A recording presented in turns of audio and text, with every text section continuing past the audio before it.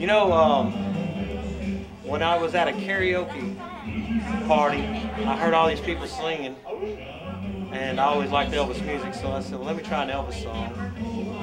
And then after that, some friends asked me to go to a nursing home and start singing for them.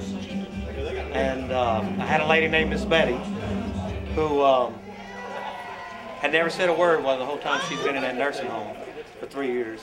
I grabbed her hand, doing Can't Help Falling in Love. She started singing it with me. After that, that's whenever I decided I'd like to do this.